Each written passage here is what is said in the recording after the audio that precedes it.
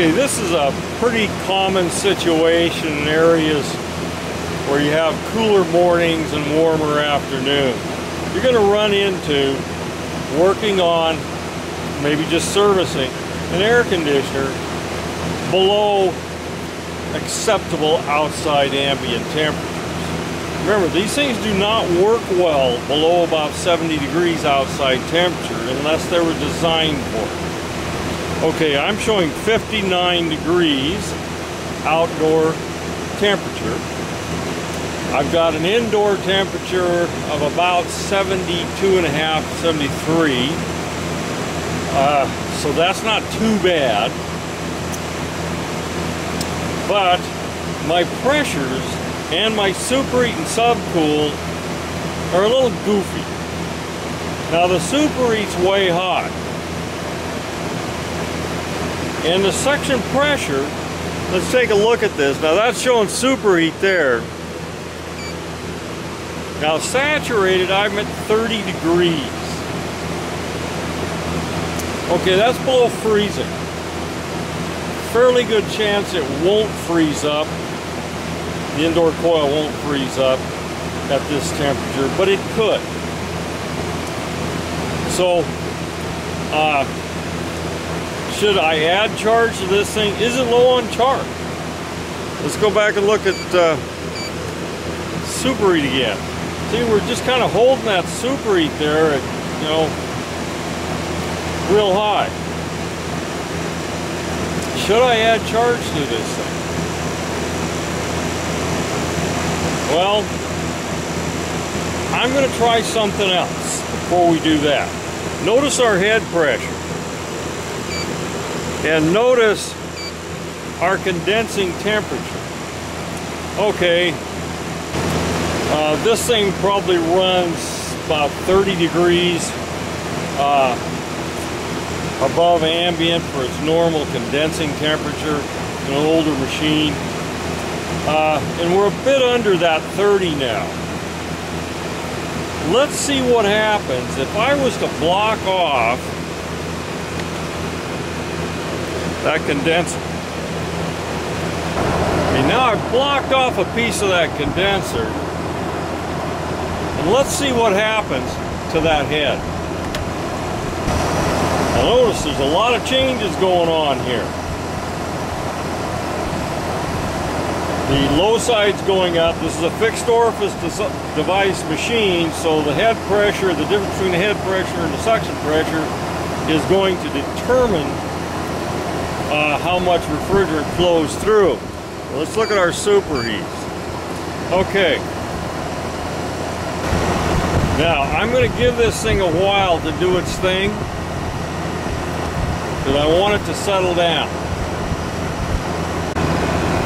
Okay, after giving this some time to settle out,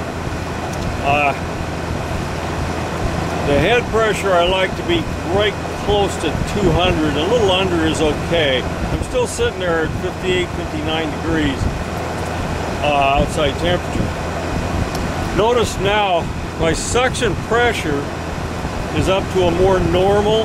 It's a little bit low. Superheat's about right now. Subcool is higher than I'd expect.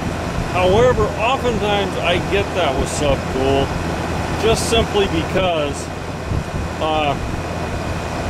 when I block off a condenser, it's not perfect in imitating a higher outdoor ambient.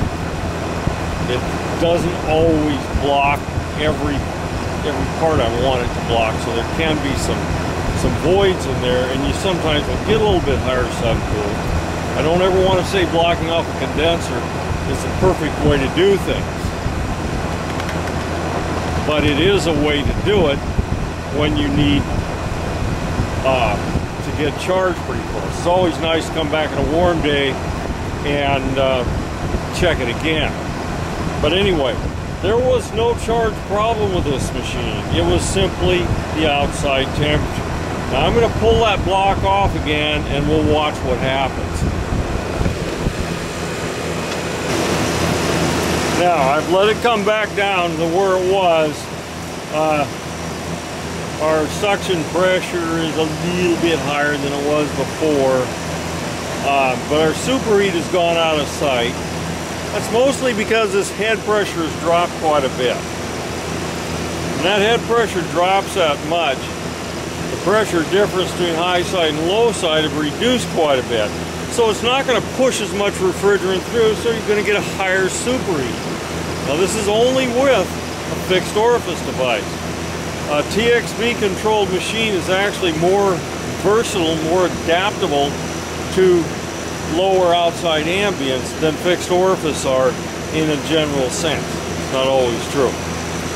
So here's one of the reasons I did this. It is so common for service techs to go out and find a unit, low outdoor ambient, and thinking, oh gosh, this thing's low on charge, look at the superheat's out of sight. Then they top up the charge to try to get that superheat right. When they do, they overcharge the machine.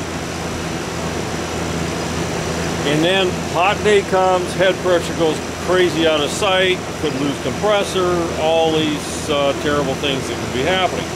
So, if you are working with a machine at low outdoor ambience, there's two things you have to have. Reduced flow across the condenser and a reasonable indoor ambient. If the indoor ambient's 65, it's not going to work either. They don't work that low. So this one today had about a 72 to 73 degree indoor ambient, which was okay. That worked pretty good. Okay, so that's it on checking charge for the unit under low ambient outdoor conditions.